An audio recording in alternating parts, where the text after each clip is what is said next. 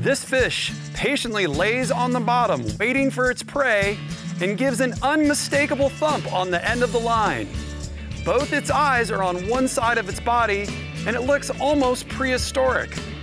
It's a favorite for the table, and a big one is affectionately called a doormat. We are talking flounder here on the Florida Insider Fishing Report.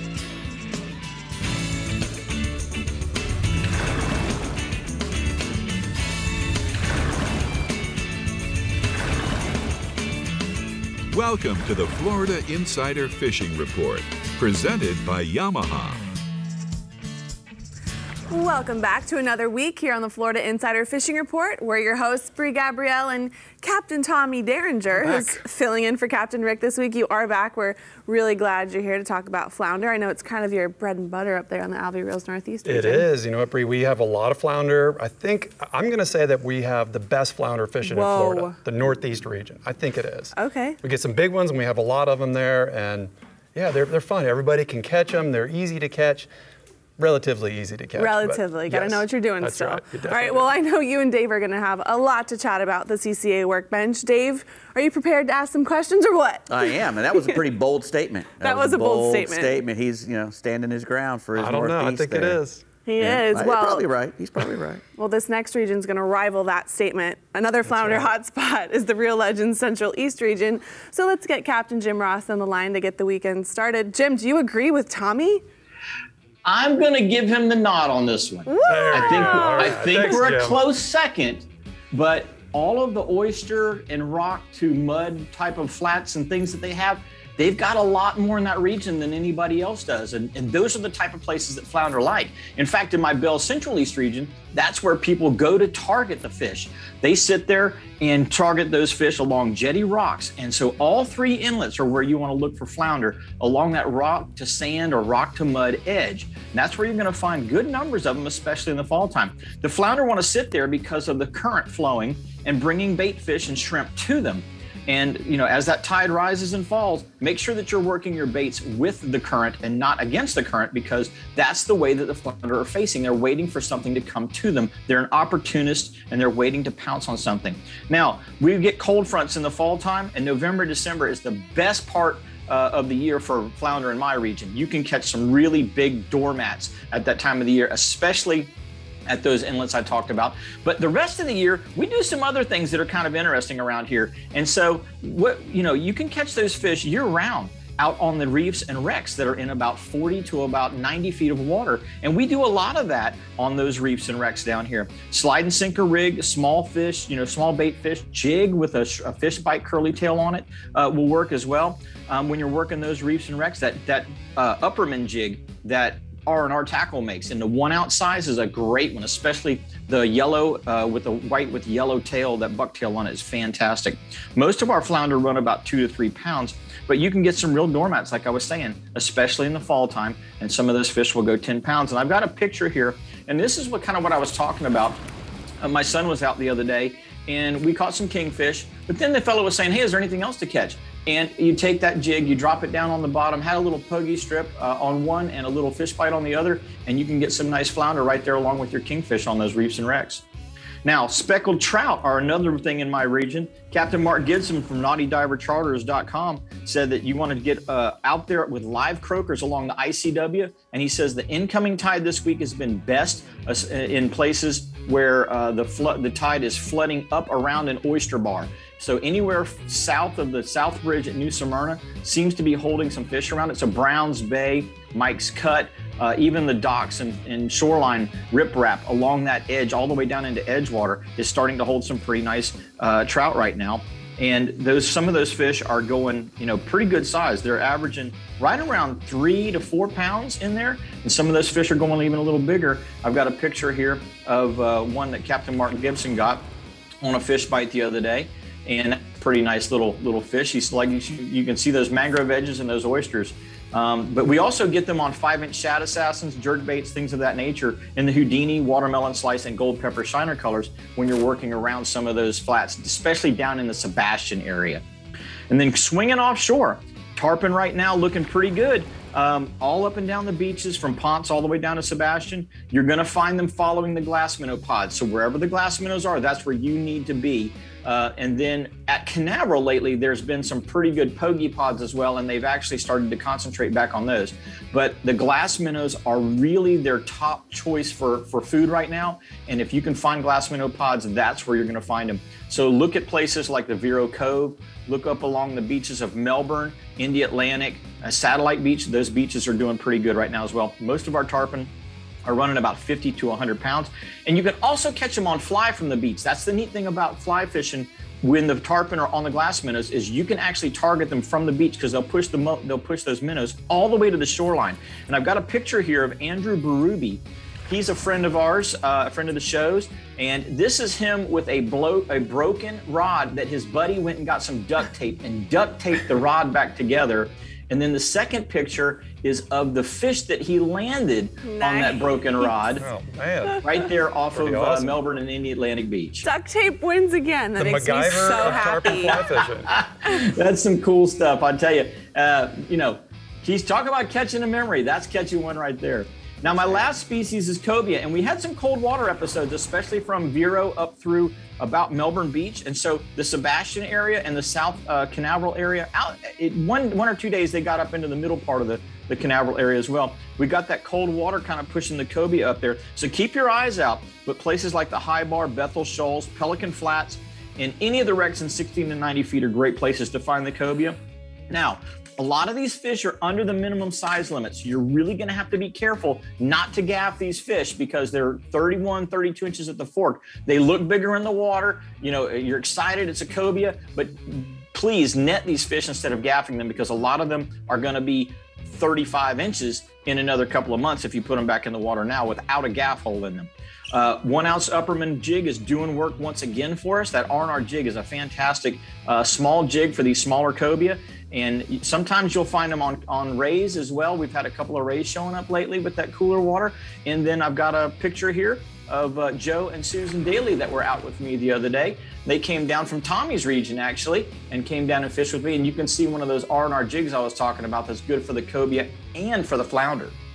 Thanks, Jim. That's some great tips on those cobia to, not to gaff and net them if you can't. If you think they're just, just a little small.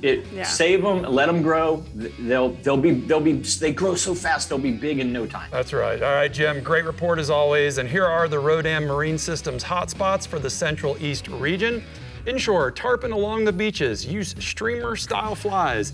Half ounce to 1 ounce bucktail jigs or live bait fish on a circle hook for fish to 100 pounds. And then offshore, mangrove snapper on the reefs and wrecks in 70 to 130 foot of water. Chum heavily and chunk with sardines or pogies for fish to 10 pounds. That's a good mangrove snapper, 10 pounder. That's pretty decent. I'd take that. Yeah. All right, well, get ready, Real Legends lovers, because now through August 10th, enjoy 30% off Real Legends apparel for the entire family at reallegends.com. You can see that right there. And we also, it's a new month, which means we have a new Real Legends trivia question. All you have to do is visit the Real Legends Facebook page every Friday to answer the trivia question of the week. And with this week being, of course, flounder. The one winner who leaves the correct answer in the comments will win a Real Legends gift card. Tommy, you can't answer this one. Oh, dang it. Are you ready for the question? Yes. It's actually true or false. Okay, true or false? Flounder are born as a pelagic-style fish with eyes on both sides of their heads. Good luck, everyone. Tommy already knows the answer. All right, let's talk with our captain, Jeff Hageman, in the Discover Crystal River Northwest region and see what we're reeling in this weekend. Go for it, Hag. Well, I have to agree with Tommy. He does have the best flounder fishing in the state. Boom. But Thanks, we've Jeff. got flounder throughout my region, from as shallow as 2 feet all the way out to 35 feet of water, over sand holes. Around reefs and wrecks is a unique way we catch them, and they're doing that right now in that 35 to 40 feet of water. So any of our artificial reefs or wrecks, you can get out there and catch them. Just get a little bit off the wreck, get where the sand is, coming up to the wreck, and they stage in those areas too, looking for bait. But soft plastics work really good. Any kind of shad or shrimp plastic imitation on the back of a jig head works really good. That's a great color for them, is white. Jig heads, bucktails with belly strips behind them offshore works really good. They're a great eating fish, either fried, You can stuff them with crab meat or lobster meat, and it's a really hard to beat fish for the table. Staying inshore, Captain Ken Craig of Ozona Keys Marinas reports in redfish bite right now is very good, and he's starting to see a significant amount of schools moving up from Trout Key Bay to the outer islands. He's using live pinfish on a 3/0 circle hook with 25-pound test leader. He's focusing on any areas that have current, break, or structure holding mullet. So look for those mullet and find those redfish. Also, there's a few snook while he's redfishing in there, but you need to bump up your leader if you start catching too many snook. That 30-pound test will help you land a lot more of them. And I've got a photo here of a nice redfish turned in by Captain Ken and Captain Mike Manning of Action Fishing Charters out of Tarpon Springs, out of Anclote area, and said north of the Cody, the redfish bite has been really good on the top of the tide, fishing around mangrove points that have mullet too. Pinfish and sardines have been the bait of choice on a 3/0 trocar circle hook with 20-pound test to 25-pound test fluorocarbon leader. And he's freelining those baits and not putting them under a cork. Moving offshore, Captain Rob Davenport of Big Nasty Charters out of St. Pete reports good grouper bite right now throughout the day. Best has been live baits, large pinfish, but because of the red tide, our baits have been a little hard to find. Can't find baits. You can still use frozen out there. He's been catching them on frozen sardines and frozen squid, and also using vertical jigs. He's using anywhere from 80 to 100-pound fluorocarbon leader with a 6 to 8/0 trout car circle hook and 10 ounces of weight. I got a photo here of Ryan with one of his biggest gags he's caught on a recent trip with a rod. It's a nice one there. Nice. Staying with Captain Rob out of St. Pete, he said this year's red snappers fishing has been epic. They've limited out on pretty much every trip. It just closed down. Most of the fish were being caught right now in anywhere from 150 feet to 200 feet of water, 6 to 8 ounces of lead, 80-pound fluorocarbon leader, and a 6/0 trocar hook. He's looking forward to next season, and he said it was a great year, and he's catching a lot of fish that are this size on this photo I got right here from Captain Rob. That's a stud right there. Ooh, that's a nice one there, Jeff. Pretty. Thanks, man. Great report. I always say I just want to be Jeff when I grow up. Me too. He's my hero. Thanks, Jeff. Here are the Ozella Keys Marina hotspots for the Northwest region inshore. Snook around the bridges, docks, and the outside bars and passes. Use free line, sardines, and pinfish for bait. And then offshore, grouper are biting in 55 to 110 feet of water over rock piles and ledges.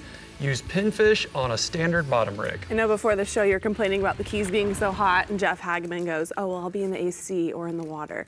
He's a baller. Excuse us. We'll be like him when we grow up someday, Tommy. That's what I hope for. Yeah, exactly. All right, the Garmin Panhandle region is in our sights next, but first we're seeing what Flounder Pounder tips Tommy and Dave have for us at the CCA workbench for Academy Sports and Outdoors, rigs and techniques. Yep, we're going to find out what kind of hook is the best hook to use for a flounder. Ooh, that's it right there. Yep. Well, I'm hooked. We'll be back.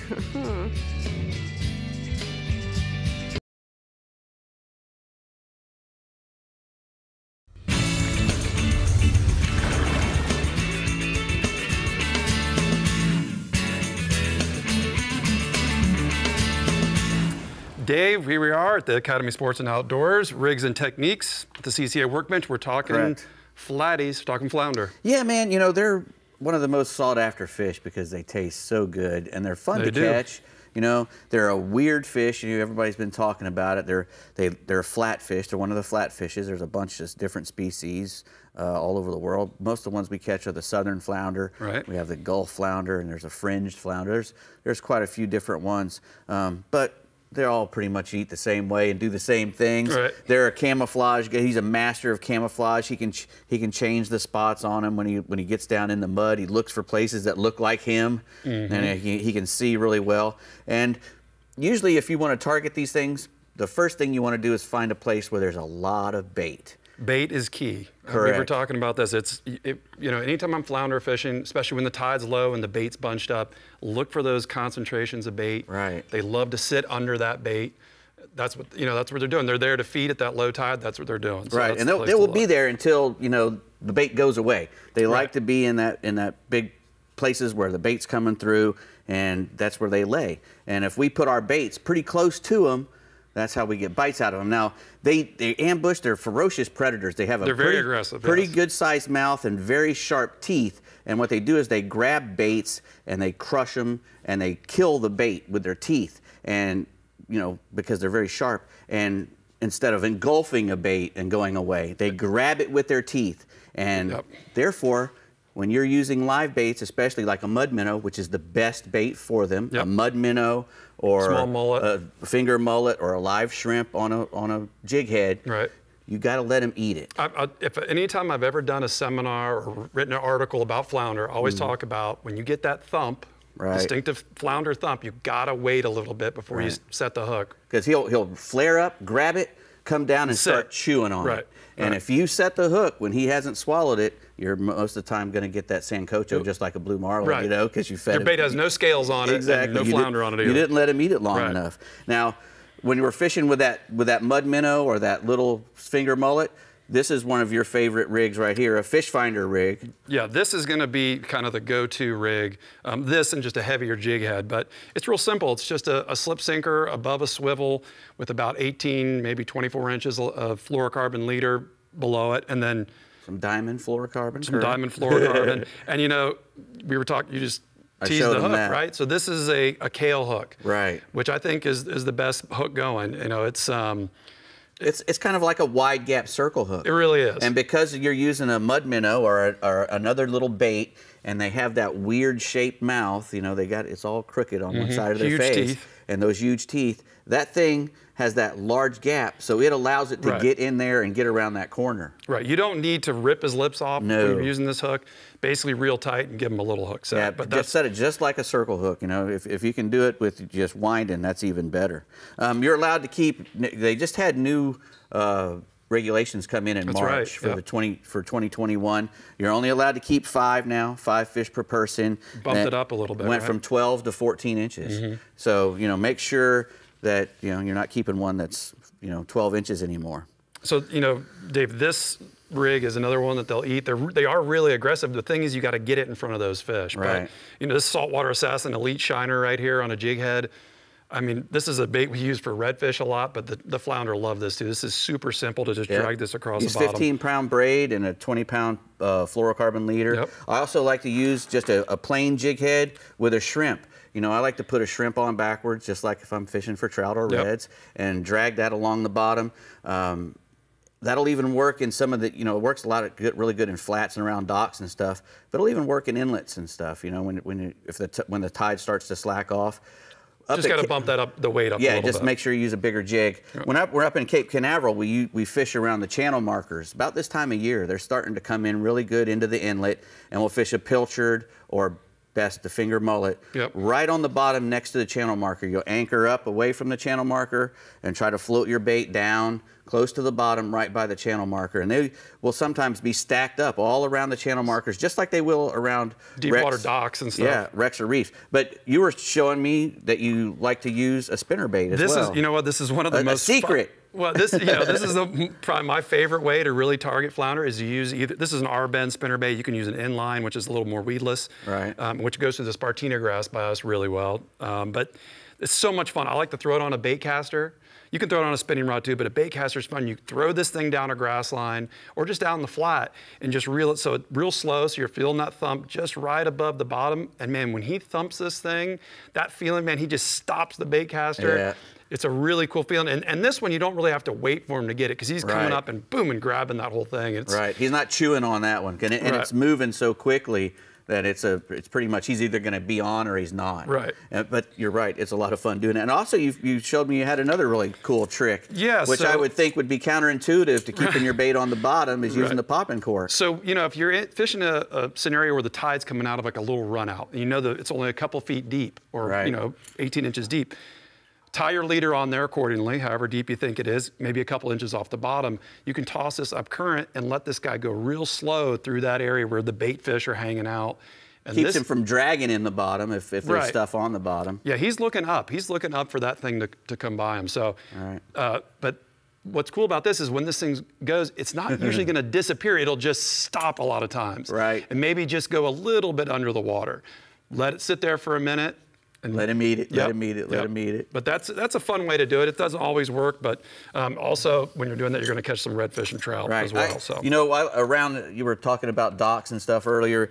If you know a place that's close to an inlet where there's a boat, like a Coast Guard boat or some place where it comes in and out a lot, and you're allowed to fish there. Sometimes, even if you're not allowed to fish there, where there's a nice dip in between the docks. Yep. I like to throw a nice big heavy pompano jig like one of these with the fish bites on with the some back. fish bites on it. Yep. And I even like to throw this in the surf, you know, in places around Apalachicola and all those places. I was Pat Deneen up there trying to catch these flounder, and we would cast them up in the inlet and bounce them around. And that'd be fun. Sure I've never enough, done that before. Yeah, we'd catch little flounders on these things. It's really cool. A lot of fun for those. All right, Dave, that's a lot of flounder talk. It was a lot of flounder talk. Dang, you guys did a good we didn't even job talk over about there. gigging them either. Yeah, we won't talk about that. Oh, shoot. Maybe at the end of the show we can talk about that. All right, it may be August, but fall is just around the corner in the Garmin Panhandle region, which means good things for your flounder bite. Tell us more, Pat. Hey, Brie, I tell you what, flounder fishing can be good in the Panhandle, particularly in the fall. Currently, many of the flounder being harvested, hook and line, are coming from the St. Joe Bay area. In that bay, they got those big sandy potholes on all that grass flats, and flounders are targeted inside those sandy, grass or sandy potholes, by just like Dave and Tommy were just talking, jigging or baiting on the bottom. With that being said, it's fair to say most of the flounder being harvested right now in the Panhandle are actually taken by gigging at night in the bays and the sound, just like y'all just didn't talk about, but gigging is very popular. But things are going to change when the first couple cold fronts start rolling through in October. Many of the flounders leave the bays and head out to that shallow structure in the Gulf, and that's when the hook and line fishing really gets good around the big concrete blocks that hold the sea buoy in place, any nearshore structure, the marinas and whatnot, close to the inlets, the residential docks. All these flounders are leaving the bays, and it's kind of a mass exodus.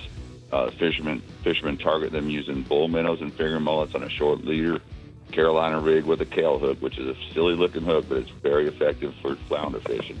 And then also a paddle-tail bass assassin, slowly work along the bottom around the marinas near the inlets, just bouncing around those pilings, can be especially deadly. And it can also be even more deadly if you tip it with a fish bite, a strip of a fish bite. The Panhandle flounder, they average a couple pounds, but can reach and do exceed 6 pounds. And then staying inshore, the mangrove snapper are starting to stack up pretty good around the jetties, the bridges, the docks, and the bays. This is the time of year where the mangrove snapper fishing in the bay gets pretty good. The Destin's East Jetty on the incoming tide and the Destin Bridge are both great places to catch mangroves right now, as are the jetties in Panama City and Pensacola. And any nearby structure, the marinas and docks. Best to fish them on a moving tide using small live baits like pilchards, menhaden, and shrimp. Either free line them or add a couple split shots or a small slip sinker depending on the current and the depth. Also be sure to use small hook, a light leader, as mangroves are notoriously leader shy. The bay mangroves are definitely smaller than the ones caught deeper in the Gulf. A 10 to 14 inch bay mangrove is a pretty good one. And then moving offshore, amberjacks reopened August 1st and are definitely back on everyone's radar. And there are some big jacks being caught. The best jack fishing is coming from structure in deeper water, both man-made structure and natural bottom areas. Look for higher relief spots, the higher relief wrecks like shrimp boats, tugboats, and other metal structures, and also the natural ledges that have a good relief on them in 200 plus feet of water. Lively, high-energy baits on a long leader are best. Redfin herrings, blue runners, and if you keep them alive, a small bonito, all make excellent amberjack baits. You want to fish them on a slip sinker rig with a long leader and drop it to the depth that you're marking the fish, and be sure to keep baits in the water fishing after you hook up a jack that oftentimes fires up the other ones to bite. And then also high-speed butterfly style jigs rapidly work upward through the water column, work very well. And then finally moving offshore, the king mackerel fishing has been very productive on the nearshore spots throughout the Panhandle. Anywhere you have some concentrations of bait, you're likely to find some king mackerel. And the calm days we've been having lately are excellent for finding those bait schools. Basically, if you're out running around on a calm day in 60 to 80 feet of water, and you see cigar minnows or herring up on top of the water, stop, nose hook a cigar minnow or a herring bait, bump troll them around the bait schools. Additionally, bottom structure like barges, concrete piles, and limestone ledges, and 80 to 90 foot of water, great spots for kings.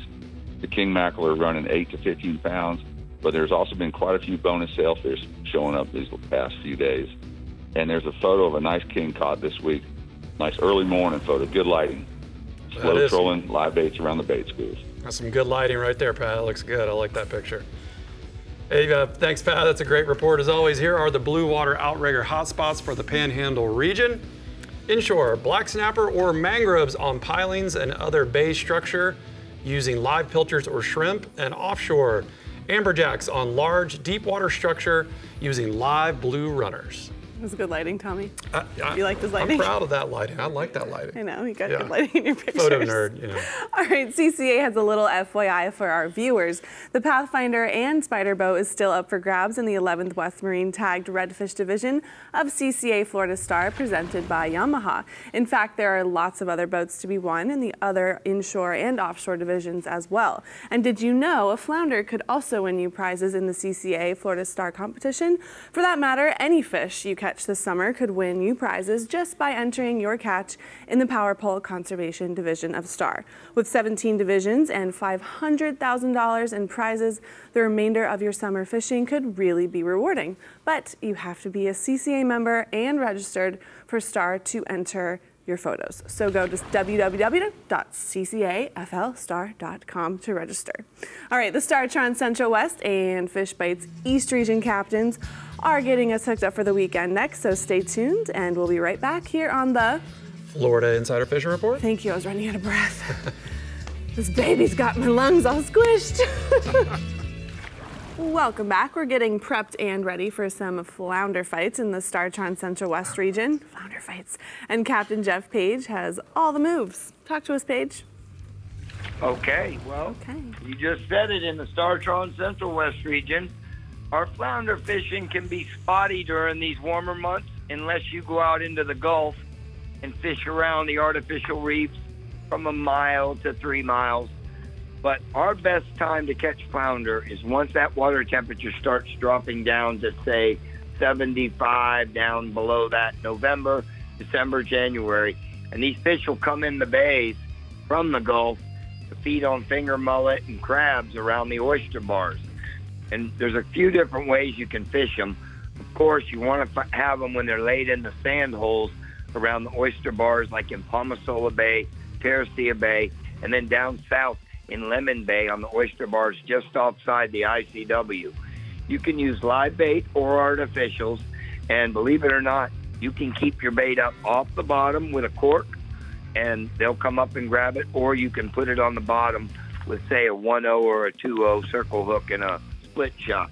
If you like using soft plastics, the Fish Bite shrimp on a 1/4 or 3/8 jig head will work real well, and I suggest moving it as slow as you can, trying to create a little kick up on that mud, and those flounders will come and grab it. Now in the summertime, if you did want to catch them, 16 to 20 feet of water around artificial reefs in the Gulf, and you will come across one while you're fishing inside the bay. I've got a couple photos tonight. We're going way back with one of them to me and Dave Farrell in the Marlin Magazine hat. Look at Dave. Looking good there, guys. That was a big one. And that was a stud flounder we caught during November, December around the dock there. And then the second one was just a real pretty fish that I caught on the grass flat. Nice. And inshore, the snook fishing, Tommy, remains really good throughout the entire region. And I'm getting good reports of nighttime fishing, especially down the mouth of the Mayaca River at El Jobim Bridge, and then also all around the mouth of the Manatee River on Emerson Point. And it's really easy to access that area. You can park your car at Emerson Point parking lot and wade fish with lures like topwater plugs, the Berkeley lip plug. It's called a cutter, and it'll run in that 3 to 5 foot range. If you like using soft plastic, the Saltwater Assassin 4-inch sea shad in the golden brim color with a chartreuse jig head works real well. Fish out on the beach, around the passes with live pilchards free-lined or corked. And then the nighttime fishing, the guys have been doing good with live ladyfish and silver mullet when the tide's really been moving good.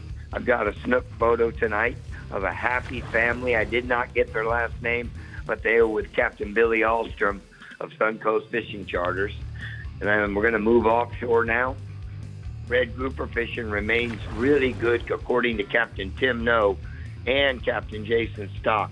They say 130 to 160 has been the depth, and you want to spend not too long on smaller hard bottom areas. Cool thing is you don't have to worry about bringing a bunch of live bait because they're eating the frozen sardines real good. And look for bait stacks on these hard bottom areas, and you're going to do better. And that's a big red grouper photo there of Captain Tim's first mate Anthony and a happy client. Wow. What? That is a monster red grouper. That was the biggest one he's caught on his new boat. That was 28 pounds. Nice. Wow. Tell me about the yellowtail snapper, Jeff. He's real quick. Yellowtail snapper. Captain Jason Stock's been limiting out, and he's been fishing them on light jig heads, shrimp, or light wire circle hooks, 110 feet on out. And that last photo tonight is a couple nice yellowtails with a nice mango snapper mixed in. All right, it's pretty fish. Thanks, Jeffrey. Always good. Here are the daiquiri deck hotspots for the Central West region. Inshore, mangrove snapper. Fish the old Skyway rubble around South Tampa Bay with live pinfish or pilchards, rigged on 30-pound fluorocarbon with a 1 or 2/0 light wire circle hook. And then offshore, lots of permit holding on the near shore, 3 to 11-mile reefs off Stump Pass. Live pass crabs are your best bet as a bait. Best bet is bait. Best bait is a bait. Say that yes. 5 times really fast. All right, big flounder in the Fish Bites East region are still in the ocean, but as bait stacks up in the inlets, so will the flounder. Let's see what else Captain Mike Holliday has for us. Go for it, Mike. You know, Jim Ross kind of hit on it. A lot of the fish are in the ocean and around the inlets when the bait stacks up. August and September produce some of the largest flounder of the year. And, you know, most of them are going to be in the ocean. So if you're going to be out there diving for lobster, carry a pole spear and you'll be able to maybe shoot one of those fish. You'll find them on the patch reefs along the beaches or around the inlets where the bait and the minnow schools are lining the shore. So places like the South Jetty and Fort Pierce has a lot of bait right now, as does the St. Lucie Inlet. They'll see big fish. At the same time, there's an inshore group of flounder that'll congregate around the juvenile pilchard and mullet schools that start to gang up around the catwalks of the bridges right now and around the bridge ponds, usually in close to shore. Places like South Bridge and Fort Pierce, the Little Jim Bridge in Fort Pierce does really well, the Jensen Beach Causeway and the Stewart Causeway bridges. And flounder are really aggressive, usually grab the bait fish by the tail. Talked about that a little bit. So you want to give them the count of 30 or so before you set the hook. What I always do is bring a net, and then I would feel the fish. You kind of lift the rod, you can feel it move, go get the net. Usually takes you a few seconds to do that, and then come back and stick them, and then you can land them. They're like a finger mullet, a killifish, a sand perch, or a pilchard. I fish them on a 2.0 Trocar Kelly hook with a rubber core sinker. I like to put like a half-ounce rubber core sinker about 4 inches ahead of the hook, or fish a 3/8 ounce jig head. Crawl the bait on the bottom. When it stops, that's a fish. Average flounder, my range is going to be like 2 to 5, but the fish out in the ocean are going to be up to 10. Got a good shot of a couple doormats. That's Captain Keith Grand Champ with a pair of doormat flounder out of Fort Pierce, and he caught those fish on live finger maul. The other inshore bite, you know, if catching a big snook is on your bucket list, this is the time to get on the water. We'll see a lot of the largest fish of the summer spawn coming into the inlets and onto the beaches with this new moon.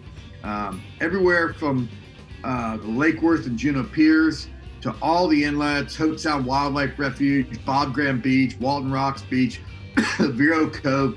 They'll all have good snook action right now. This is also a good time to hit the bridges at night or the spillways on the rainy afternoons for that one real big fish.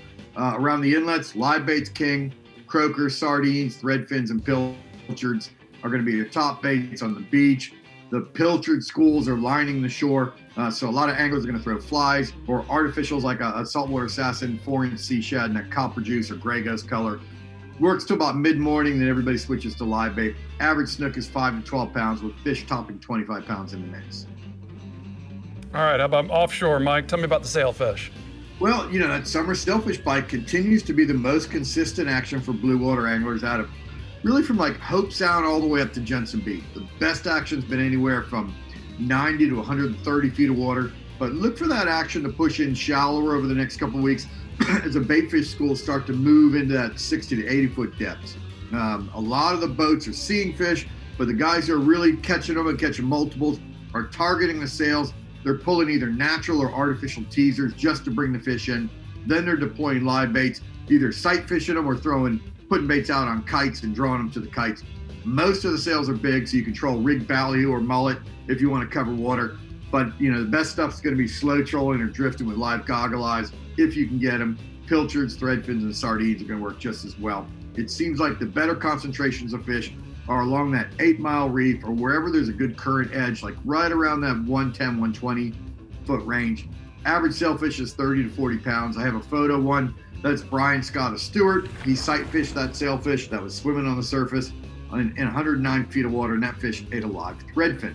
The other offshore bite, the mangrove snapper bite from Hope Sound to Vero Beach, has been epic, for like a week now. A lot of 3 to 8 pound fish are being caught on the reefs in 65 to 90 feet of water. The key is to find the good water, which is really anything over 80 degrees with a north current. If there's no current or a south current, the bite tends to not be very good. Most of the hardcore snapper crew are anchoring up and chumming with cut sardines or juvenile pilchards or even glass minnows. Then they're dropping down everything from a live pinfish to a dead sardine or half a threadfin or a cigar minnow. Seems like the larger fish, those over 7 or 8 pounds will come in at night, but the daytime bite's producing, you know, limits of those chunky 2 to 3 pound mangroves. So if you're looking for some groceries, really good time to head to the reef. That sounds pretty good, Mike. Tell me about the bass this week. Well, the bass bite on Headwaters Lake in Fellsmere continues to produce both big fish and big numbers. According to Captain Nathan Shellen of OkeechobeeBassFishing.com, he's starting his day pitching a frog or swim bait up into the grass and then just crawling it out slowly, pausing the bait, and then he holes in the grass. As the day heats up, he switches over to fishing the edges of the hydrilla mats with prop baits or a black with blue tail or June bug colored little tapper worm, or he's working the submerged grass with a rail worm with a 1/8 ounce weight in those same colors, just kind of crawling it real slowly in the grass. The fish are kind of lethargic in the heat, so you want to work the baits with long pauses to encourage the fish to come out of the grass and blast it. Shellen says he's averaging like 20 to 30 fish on artificials, then switching to shiners, looking for that big fish, and then those are adding another 20 fish or so. So, you know, it's like a 40 to 50 fish morning. Average fish 3 to 4 pound range, and usually, you know, 1 or 2 over 7 pounds. And I got a big one right here. Andy Steinberg's of Vero Beach. He caught that 9-pound bass in the Headwaters Reservoir, and that fish ate a topwater plug. Nice. That's Good lighting, huh, Tommy? Good lighting again. I like it. Hey, Mike, I like that hat, man. It looks good on you. How about those bahiyas? How much more relaxed are your eyes at the end of the day after wearing those sunglasses? Zero eye fatigue at the end of the day. That's right. Zero eye fatigue. I've noticed the same thing, man. I've gone through a bunch of different lens combinations, and I'm impressed with all of them. Yeah, it doesn't seem to matter. I'm wearing the rose-colored lenses a lot. That's what I've been wearing as well. So, all right, Mike, thanks so much, man. Great report. Here are the TH Marine hotspots for the East region. Inshore, catch and release snook from the beach at Hope Sound Wildlife Refuge, baitfish pattern flies or copper juice sea shad. Offshore, mutton snapper in the 85 to 100 foot of water off Lake Worth Inlet. Grunt plugs, sardines, cigar minnows, and jigging spoons. So I have a question, random, it just popped in my head. Have you ever seen an actual doormat with a flounder on it? No, you should make them. You can market them. $1 million idea. That's to a great idea. the Alvey Reels Northeast region only. Yes, we would sell. Like we would sell out. It would work. Okay. It'd be great. Just wondering. All right, Floridians, you fished with Rick. I've fished with Rick. If you ever want to fish with Captain Rick Murphy, now is your chance. Thanks to Florida Coast Equipment.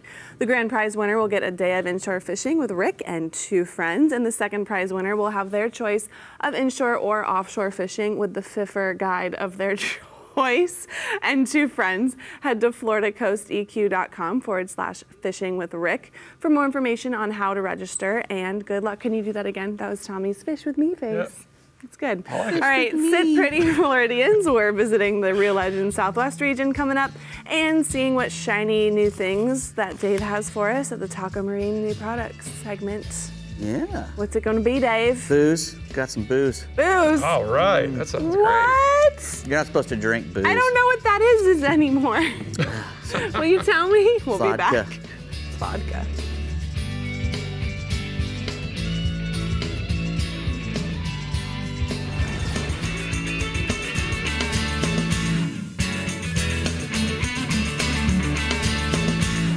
All right, Dave, at the Taco Marine, new products here. Yes, sir. What do we got? We got some cool stuff? We're going to start off with these Real Legends long sleeve shirts.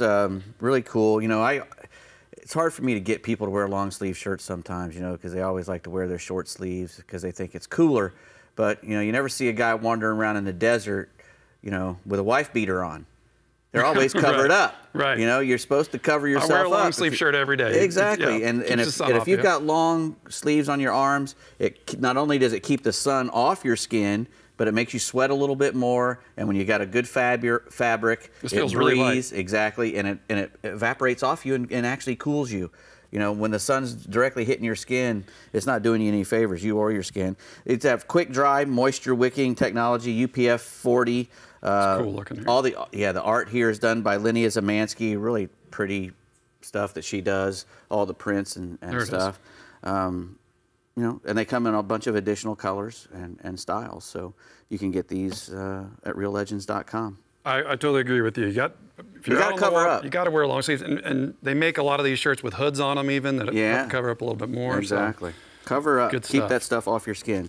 Next, you know, pompano. We catch pompano year-round. Actually, they're really strong up in your area right now.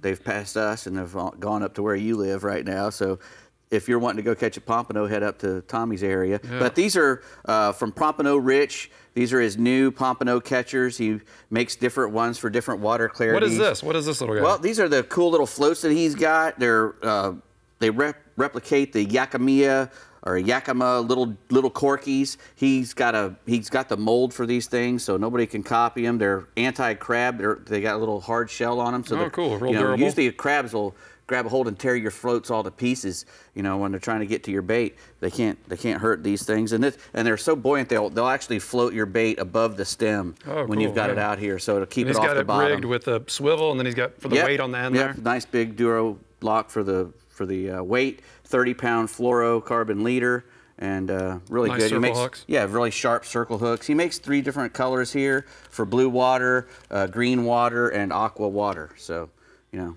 they catch everything. It says pompano catchers, but they catch whiting, they catch bluefish, they catch permit, redfish. We catch anything that's floating in the surf that'll eat shrimp and a fish bites or fish gum or whatever. They'll eat it. Exactly. PompanoRich.net to go get one of those. All right. Next, we have a Nose Guard Boat Odor Eliminator. You know, this is a actual odor eliminator. It's not a perfume.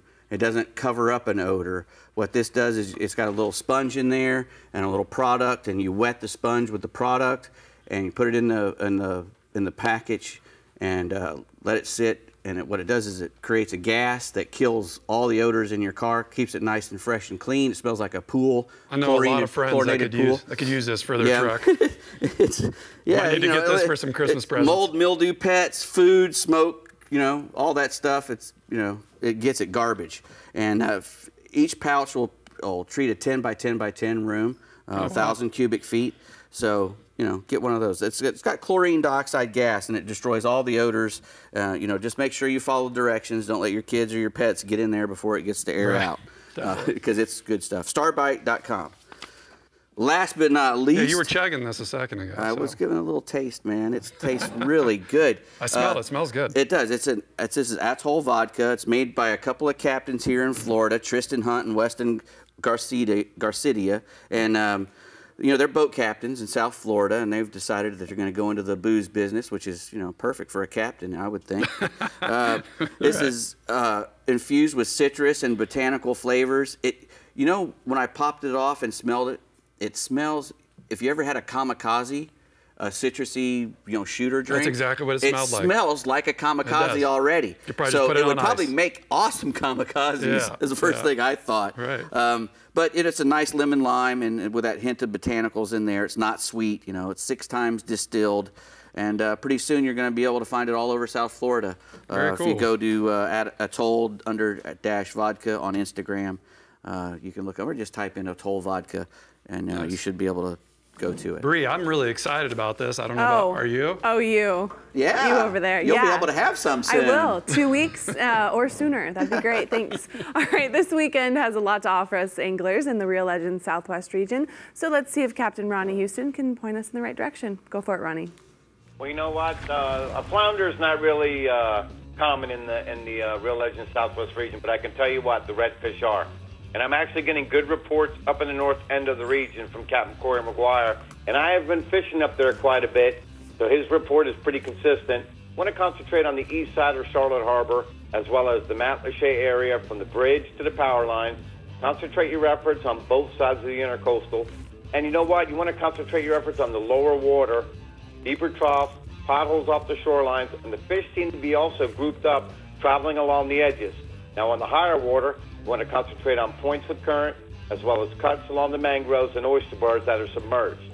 Now with the abundance of bait that's up there, and I've been seeing for the last several weeks, your live pilchards and your live pinfish and cut ladyfish, as well as cut pinfish or cut mullet are going to work for the redfish.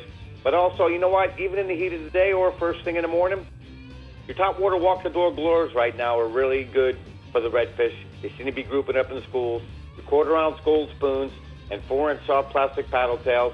And I got a prime example of a nice fish. Actually, this redfish here has been caught down in the southern end of the region. The red fishing right now is really up in the north end. Second species is going to be the trout. Southern end, Rabbit Key Pass, the Round Key. You know, there's a variety of ways to catch them on lower water, off the edges of the outer Gulf Islands. You want to concentrate your efforts right now in depths to 2 to 4 foot of water. I strongly recommend the noise-making corks like the Bass Assassin noise-making oval quick cork with an 8-ounce jig head and the 4-inch Bass Assassin split tails. Colors have been Snowstorm, Houdini, or Chico's Red Air.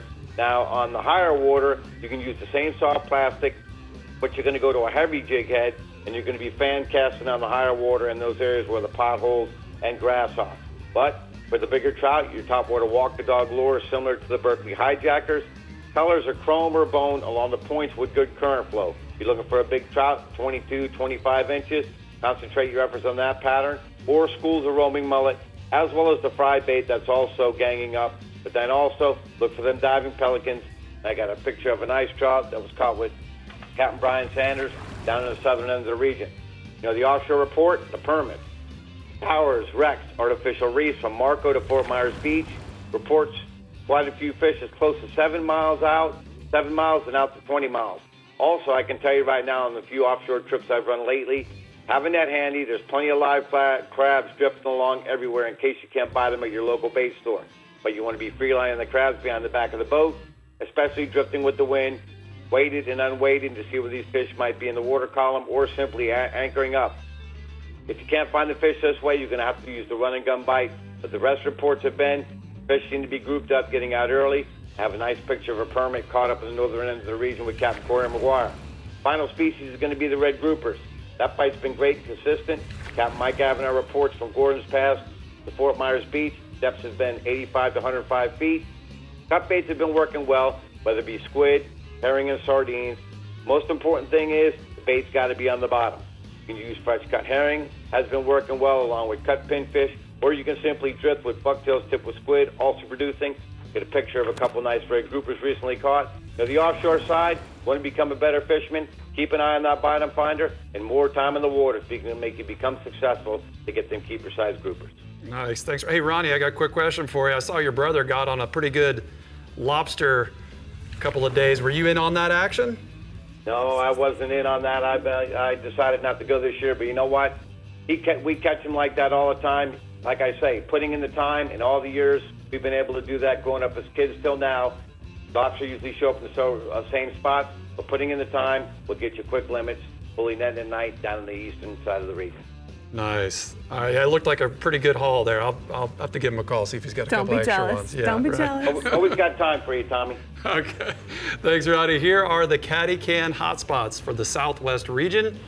Inshore, tarpon, beaches and passes from Fort Myers Beach to Boca Grande. Scan horizon for free jumping fish. And offshore, mangrove snappers on the wrecks and ledges.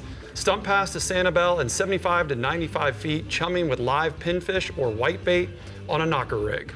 You were in the Keys for mini season. I was. How'd it go?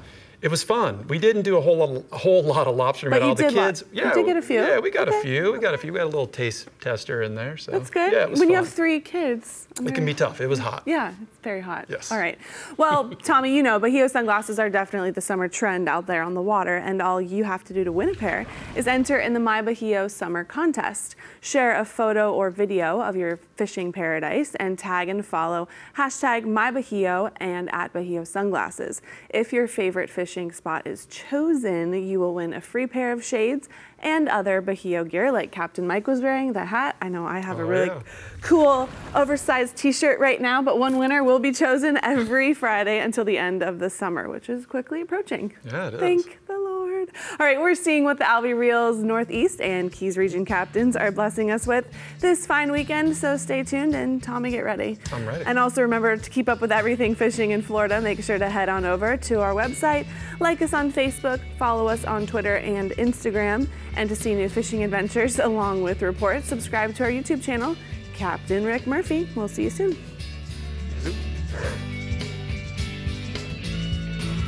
The Florida. Well, Tommy, at this point, I think everyone has agreed that the Northeast region is definitely the home of the Flounder Pounder. I think it is. Do you have to agree? That's right, I think so. Flounder Pounder is a huge tournament we have. My buddy Chip Davis runs. Yeah. Yeah, lots of big flounder. So doormats for everybody. Doormats All for right, everybody. let's get to your report, All shall right, we? you know what? I'm really excited. We're talking about flounder this week. The Alvey Sidecast Reels Northeast region. We have a lot of them like we've been talking about, and some really big ones too. You know, flounder, they're a year-round target in my region. Although the late summer and fall seem to produce some of our biggest fish. During the hot summer months like we're in now, along with our redfish, flounder, they're gonna be a daily staple for all of our charter captains and all of our fishermen. You know, they're one of the fish that don't really seem to be bothered so much by these really hot water temperatures we have. You know, this weekend's gonna be a good example. We have an afternoon low tide and it's gonna be hot, but the lower tide is almost always gonna be the best bet to target those flounder. Now, as the tide gets low and the bait gets grouped up into those small creek mouths, the holes, the runouts, those flounder are gonna go into feed mode. Now, it's not uncommon to catch more than a few in a really small spot where that bait is congregating. You know, the jetties and the docks are also favorite flounder haunts. Again, that's gonna be best on that lower tide stage. Now, probably the most common and effective rigs for flounder, like we were talking about the workbench earlier, is gonna be a jig head or a fish finder rig with enough weight to hold the bottom. Now, a finger mullet or a big mud minnow are gonna be the go-to baits. But you know what, flounder, they're aggressive fish, and they're definitely gonna eat a saltwater assassin paddle tail, or even a topwater, which nobody else has really talked about. But yeah, I've had clients catch flounder on a topwater plug, which is pretty cool to see. Now, I'm looking forward to the next couple of months of flounder fishing as we start to see those doormat-sized fish. And speaking of doormats, I've got a picture here. Let's see This is my man. Oh my guys, Captain Colin Phillips and Roy Hendricks, with some doormats that they caught in Jacksonville near Mayport. Those guys are always on the flatties. Quad hookup. They are the flounder pounders, those two guys. Nice. Now, you know, staying inshore, you know, I was talking about topwater a second ago, and you know, we have a good morning incoming tide to toss the topwater for redfish this weekend. There's a ton of perfect size finger mullet in the south end of the region right now. And those redfish, they're gonna be feeding in and around those schools early along the grass lines. Now, my clients have also been doing well by tossing a popping cork with a mud minnow or one of those live finger mullet along the grass. I'll have them use about 18 inches of 20-pound fluorocarbon leader and a 3/0 Eagle Claw circle hook, and you can put a little pinch weight on there as well. Now, toss that cork anywhere you see those schools of mullet, and you're gonna have a good chance of hooking into a redfish or even a flounder for that matter. Now, once the tide backs out, it's gonna be hot, and the fish are gonna be slowing down, and that's when I'm gonna use a cut piece of mullet or a cut piece of crab. And with the water hot and murky, that cut bait, it's been, you know, it's easy for those redfish to find it because they can smell it. And those reds have been hanging out really shallow for me in the south end of St. Augustine this week, on the flats and in the backs of the creeks, even in that hot water, which is a little strange, but it's been good. And I got a couple of pictures here. I had brothers Chris and Casey Fields out this week along with their dad, and they caught some big redfish up shallow. And you know what? I can still hear them talking trash about whose fish was bigger. And I'm not gonna say which one was bigger, No, but you're not allowed. there was some good fish. You're Switzerland. That's right, good job guys. Now, moving offshore, you know, we're still in kingfish tournament season, and the Kingbuster was last weekend with some big fish being weighed in. The winning fish was just shy of 50 pounds, and the kingfish bite, you know, it's still going strong, both along the beach and offshore. But most of the reports I've got this week started with how good the bite is, but the sharks, they're super thick as well. And you know, getting a whole kingfish to the boat is gonna be a struggle in some areas right now. I did speak with Captain Jason Hadges, who told me he's been getting fairly easy limits on the nearshore stuff and not losing too many fish by trolling spoons and planers. You know, you can troll those a little faster than the live bait guys, and you can get those fish in a little bit quicker, and that's been the ticket. Now also offshore, sailfish. You know, we've had a good sailfish bite happening on the nearshore reefs. I've had multiple reports of guys hooking up to sailfish in as close as 4 miles, which is really close for us, not so much for down here. But I spoke to Captain Tony Nesbitt from GreatDayFishingCharters.com. He told me this really cool sailfish story. You know, while he and his clients were kingfishing near 9 Mile Reef, they hooked into a sailfish. Captain Tony said he heard on the radio that he had a sailfish, or somebody had a sailfish hooked and it was jumping, but he didn't think it was what they had on their line. As they were gaining some line back, they came within shouting distance of another boat who was also hooked up. Ended up, they were both hooked into that same sailfish. All of their hooks were in that sailfish's mouth. Tony actually landed the fish after a good fight, and both boats actually got to take some pictures. That's awesome. Which is pretty cool. And here is a picture of Tony reviving that sailfish between the two boats there, getting ready to release them. And that's a really cool bite when we have that going on this time of year. You can take even a skiff out there some days and catch a sailfish. Like I tell my 3-year-old, sharing is caring. Sharing is caring, that's right. That's awesome, Tommy. All right, let's take a look at your strike zone hotspots for the Northeast region, shall we? Yes, we shall. Go you know, for it. inshore, the flounder, we've been talking a lot about them on the low tide stage, all around the area inlets, target the rocks, the riprap, and the nearby docks, and then offshore, sailfish and those kingfish on the nearshore reefs out of St. Augustine. I would have read them for you, but you know, I got a Lung situation, lung capacity I situation right now. I get it. All right, let's head down to the Alto Equipment Keys region and see what we're catching this weekend with Captain Randy Tao. Go for it, Randy. Hey, good evening, fish fans. You know, here in the Alto Equipment region, we don't really have many flounders, especially in the backcountry. It's rare to catch a flounder. But what we do have right now are the slimy bonefish. They have made a showing the last couple of weeks, and I've been hearing a lot of reports from guys throughout the Keys, the upper Keys, lower Keys, even all the way down to Key West. Captain Richard Black with Black Fly Charters, he's been trailering his boat from Alamorada to Key West, fishing with some guys that wanted to catch bonefish and having great success down there just west of Key West. And then Captain Dave Dankert, a local guide here out of the Lorelei, he caught 10 bonefish and 2 permit just a couple days ago. So tides are good right now. Weather's been good, and there's been a lot of fish around. Now, they're not big. They're on the smaller side, so you've got to look for them. They don't tail as like they used to. So you're looking for fish in about 3 to 4 feet of water. You're going to see them kind of dust up the water. You find that water where it's a little bit off color. And that's what you're looking for. It's not real obvious. They're really hard to see. That's why the nickname is the Gray Ghost. But if you get lined up with them with a fly or a shrimp, you're probably going to get a bite from one. And I've got a photo from Captain Donnie Bembo with Skins and Fins Charters, who's been catching his share right here around Alamorada. Nice, Randy. Tell me about the tarpon. You know, tarpon fishing has been, you know, this time of year it's good. It's bad, you know, you're in the wrong place at the wrong time. It just depends where you are. There's tarpon throughout the region, down in the lower Keys, backcountry. We don't really have them around the bridges like we did in the spring, but certainly in the backcountry, if you get there in the mornings and you've got your conditions lined up, you can have some great fishing. There's been some big ones lately, 100-pounders. Guys are catching on the fly rod. And a lot of this is short-lived, so it's not something that's going to last throughout the day, but it's certainly a morning thing, and guys are catching a few on bait as well in the backcountry. And I know down in the lower Keys and the Marathon area, those mangrove islands will hold some real nice 10 to 30-pound fish around the islands, which is a lot of fun.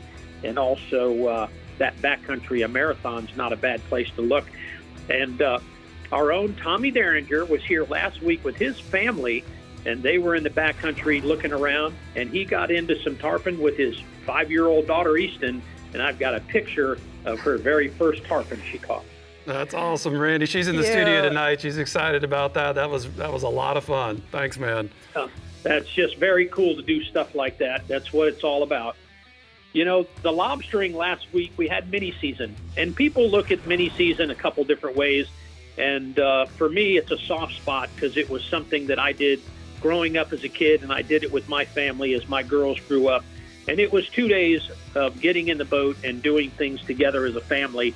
And I think it's very cool that people still do that, and they come to the Keys. It's crowded, yes, and it's aggravating with traffic, yes, but, you know, you're doing something that may not last forever, and it's certainly some quality time and memories you make with your family doing it. And the mini season was pretty good. Guys did pretty well. I got into it on the first day. We caught quite a few up in the upper Keys, and I know the lower Keys guys did pretty well. Paul Lucas was here from Vero with his family, and his 2 girls they just love to get in the water and catch lobsters, and he sent me this picture of their limit they caught down in Ramrod. Nice, that's a good haul there. Tell me about the dolphin, Randy. You know, the dolphin fishing is still okay. It's tough when you're looking for birds. That's the key right now. There's not as much weed action as we had, which is okay because you can troll without getting tangled up. But the birds are key. You know, 600, we've had some calm weather, so it's a little bit deeper, 600 to 800 feet where a lot of guys are looking. And get there early. You know, early morning really is going to hold the difference between getting on a set of birds and being successful and waiting till after lunch and not seeing any. And I've got a great story from David Lohman. He's a fan of the show. He was down here with his family. He had reached out to me about what the dolphin were doing. He listened to our audio reports, and I gave him a little bit of advice, kind of gave him some direction where the fish have been. And he went out, and this is the photo he sent back to me with his happy anglers of much success. Nice. Gotta love it when a plan works out. Good job, Randy. Here are the hot spots for the Keys region. Inshore, bonefish, fish the incoming tide. Look for small schools of fish swimming along the edges of the flats in 2 to 3 feet of water. And offshore, those dolphins, start looking for birds in 600 feet. Work your way south so you can intercept the birds. Once you find them, stay in your lane of depth and direction. Stay in your lane. Stay in your own lane. And that was Easton's first tarpon, right? That was her first Yay, one. I was congrats. Proud Papa. Yeah. All right, well, here is your weekly reminder that if you would like a chance to win this exact 1952 Chevy 3100 Hot Rod we have here in the studio, all you have to do is purchase raffle tickets at ccaflorida.org/hot rod, and obviously you have to win it. That's the second criteria right there. And thank Captain Rick because he's donating it, which is really nice. I don't know why he's doing that, but maybe we'll win. Yeah. That'd be nice. We can share it. All right, stay tuned, ladies and gents. No sharing. Sharing is not caring here. We're exploring the R&R Tackle Southeast region when we come back here on the Florida Insider Fishing Report. So get your gear ready and stay put. We'll see you soon. Well, that's just worth it right there, $100. It is, and that's a lot easier than using a regular anchor. Plus a good product. All right, there's always lots of options for our anglers in the R&R Tackle Southeast region. So let's hear from Captain Jimbo Thomas and see what they are this weekend. Go for it, Jimbo. Hey, Brie, Tommy, and Dave. Well, you know, talking about flounder, unfortunately, the Southeast region is not a flounder hotspot. The ones that are caught are usually a surprise catch while fishing for other species, and they're usually encountered around rock piles and jetties, dock pilings, and on the grass flats around the sandy potholes. Most of them are caught by snook and trout fishermen since they all hang around that same type of structure. Now, the baits that they generally fall for are jigs tipped with shrimp, scented jerk baits, along with live pilchards and live finger mullet. And the few that we've caught over the years have been on small live baits, and we've usually caught them around the rock jetties when we're snook fishing. But now moving on to something that we do catch in the Southeast region are snook. And this is prime time to target some snook in the inlets. Now, all of the inlets throughout the region, they've been holding snook, and a lot of them have been over slot size. It's all catch and release, so it doesn't matter. Most of the snook are being caught early in the mornings and late in the afternoons into the evenings by drifting live pinfish, pilchards, and herrings near the bottom. You want to use a Jupiter rig to get that bait down deep. Or you can try bouncing 1 to 2 ounce flared hawk jigs or jigs with chartreuse tails along the bottom that's been getting bites, or you can try trolling deep diving lures along the jetties and ledges. Another great way to target these snook. The outgoing tide's been best unless the water is murky, in which case they've been biting on both tides as long as that water is moving. Now moving offshore, we've been finding dolphin, and in the past week we've had some decent days, then we've had a few days that we had to work really hard just to catch a few fish. We've been finding those dolphin on weed lines, patches of sargassum, and just about anything floating. Most of the fish are being found from 800 feet of water on out to 1,200 feet or even deeper. And there's been birds working over some of those floaters that they're pointing them out for us. Now the fish are being caught on trolled ballyhoo and small lures and feathers. Once we locate the fish, we've been casting small live baits, live pilchards will work, sardines, cigar minnows, blue runners, or you can try cut bonita or ballyhoo. Now, most of the fish have been schoolies in the 4 to 8 pound range, but you never know when a larger one is going to show up. Now, I got a photo here. This is one of our better catches of mahi in the last week, and these fish, most of them came off of floaters. Now, moving in a little closer to shore, the nighttime mangrove snapper bite's been very consistent. The mangroves, which have been in the 2 to 7 pound range, they're being found on the outside reef in 40 to 80 feet of water, and they start to bite just after dark a lot of the nights. Some of the nights they don't start biting until after 9 o'clock. You just never know till you get out there. You want to look for marks on the fish finder or just anchor up and let those fish find you. Try to avoid anchoring on top of the reef, but instead look for a hard bottom with sea fans on the outside edge of the reef and fish with a knocker rig using just enough weight to hold bottom in a 30-pound leader and 1/0 to 3/0 circle hooks. Best baits have been sardines, ballyhoo plugs, and cut bonita. And if you got any lights on the boat, the pilchards and goggle eyes have been showing up. You can get those on a sabiki, put those back down for bait. Hey, Jimbo, you know, you're talking about mangrove snapper. What about those cubera snapper? Don't you guys get some of those going this time of year as well? Yep, cubera snapper around the full moon, typically of August, which that's where we're at right now. And that's when we get them. And also the reason that people go out in August is because you can use lobsters once lobster season opens. They can be caught on the other full moons, but everybody likes to use live lobsters for them. So you can't do that in July, say, because lobster season's closed. So speaking of lobster season, did you get out for mini season? I know you like to get those little creatures. No, I did not. But on Friday, on August 6th, when the real season opens, that's when they're in trouble. Oh, I was fishing on mini season. Here comes the Jimbo. You know what? I just gotta say, Jimbo, you gotta really love to catch a cubera snapper to go use a lobster for bait. Yeah. Gotta really love them. They look fun. They get huge, right? They've I've caught them up to about 60 pounds. Wow. They get over 100 pounds. We used to go do it quite often, but after I caught a bunch of them, I'm like, why am I out here rocking and rolling at night wasting lobsters to catch a fish that most of them were just going to let them go? I don't know. I might have to come down there some point and do that with you. It sounds like fun. Just to say I've done it one time. It sounds very bougie, and I like it. There you go. We're using but you won't catch one with me because my nighttime cubera days are over. Okay. Well, thanks, Jimbo. Great report, man. Good talking to you. Here are the hot spots for the southeast region. Inshore, look for snook in all the inlets and off the beaches in the early mornings and evenings where they're eating both live and artificial baits. And offshore, look for a variety of snapper along the edges of the outside reef, fishing with live and cut baits in the evenings. All right, maybe you can convince him to do it one more time. One more time. All right, well, all 9 region reports are in, and we are more than ready to go catching this weekend. But we have quite the exciting show planned for everyone next week, so stay hooked, and we'll tell you what we're taking a bite out of right here on the Florida Insider Fishing Report. Good job. Your time on the water is precious.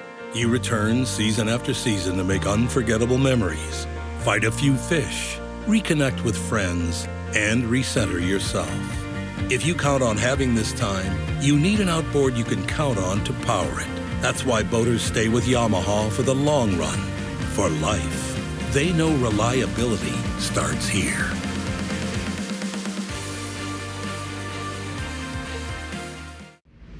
We are for those who know that opportunity is nothing without preparation. those who know that the right gear can make or break a day. Born out of a need for reliability, tested and proven on the Miss Brit charter fleet. From terminal tackle to all your live bait needs, whether you're fishing for fun or looking to win a tournament, R&R Tackle has what you need to stay ready.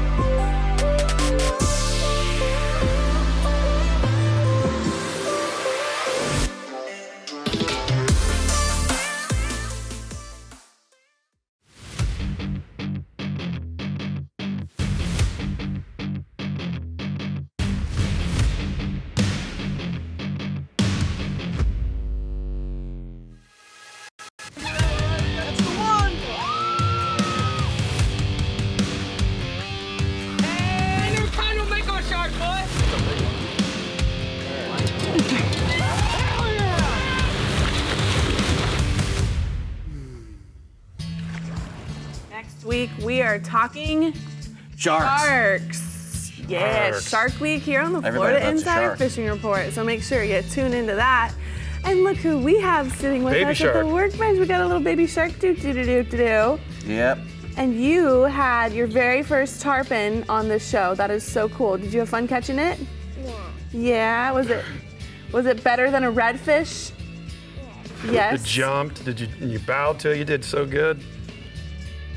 You ready to go back and catch another one? Yeah. Yeah. You gonna show your little sister how it's done? Yes. Yes. All right. Well, Tommy, thank you so much for joining us today. Thanks for having me. Holding down the fort. I think Rick would be pretty proud. Oh, yeah. Yeah? I think we've done it 2 weeks in a row without the Murph Man. We'll see you guys next week, and be safe out there on the water. Bye-bye. Bye-bye.